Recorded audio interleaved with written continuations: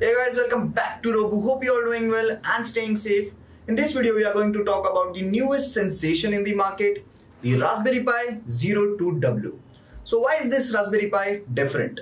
For those who don't know, this Raspberry Pi is actually a successor to its previous version, the Raspberry Pi 0W. It is said to be faster and having better connectivity, and it is easy to use like all the previous Raspberry Pis.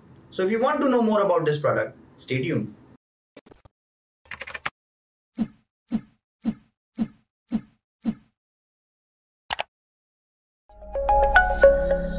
The Raspberry Pi 02W, a version of Raspberry Pi which will excite everyone who wants to get a taste of Raspberry Pi without spending much.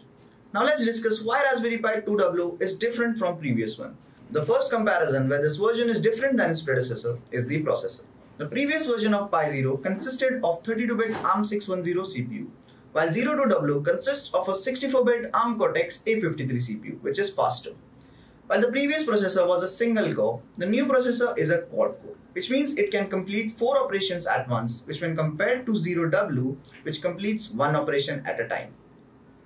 Let's talk about another major difference, which is Bluetooth. While previous chip supports Bluetooth 4.1, this version supports Bluetooth 4.2, which is quicker and safer. Both the models supports mini HDMI and USB on the go.